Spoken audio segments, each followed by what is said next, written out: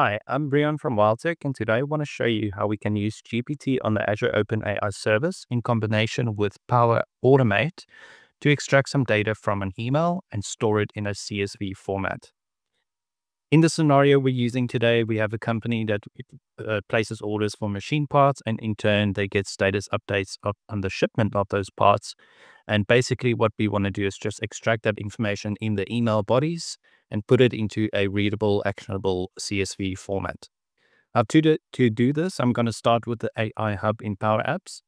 And I'm using the new feature of prompts, where it enables me to create a custom prompt based on a set of data to extract certain elements of that data set.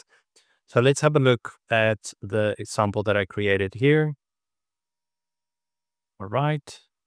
So I've got the prompt that I've built out here, and basically I'm just giving the GPT instructions on what it needs to do and certain steps that it needs to follow. I'm saying exactly what information I want to extract, and I'm also giving it specific instructions on how the format needs to look like, what the table needs to look like, any header details, anything like that. And then I'm also including a variable of the email body. Now, this allows me to test this prompt within this prompt creation section as well, so that I can make sure that it gives the desired results before I'm actually using it within a Power App or a Power Automate flow. So let's go ahead and just look at the example of the Power Automate flow that I've created. So this is extract text from email with Azure OpenAI GPT.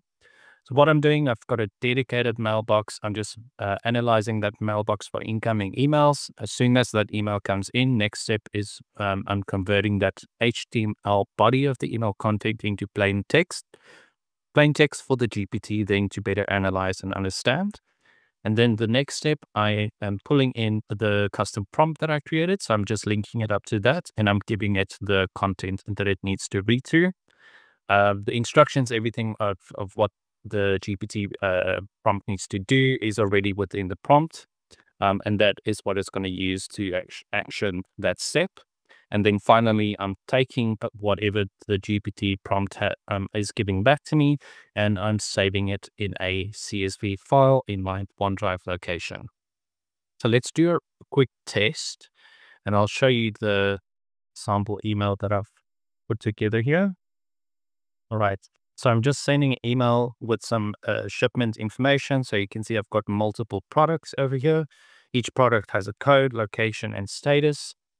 And then just some shipment details. So let's go ahead and send that email. Now, what the flow is going to do, like I said, it's picking up that email from the incoming mailbox. It's then converting it to a plain text. It's then using the prompt to analyze the body of the email, and then following the instructions that I gave it to give me an output in a CSV format. Finally, it then saves the CSV file to my OneDrive location. Right, so I can see it successfully run through all the steps. Let's just have a look at my file that is created. So in my OneDrive, I can now open the shipments.csv. And over here, I can see there's all the information that it's extracted in a table format, and that is all as per the instruction. If I now want to give it additional instructions, maybe extract customer information and add that into the file, I can just go and update that prompt. To do so, run another test and see what the outcome is of that. Thank you for listening, and there will be more updates on using the AI Hub features to enhance your Power Apps and Power Automate flows in the future.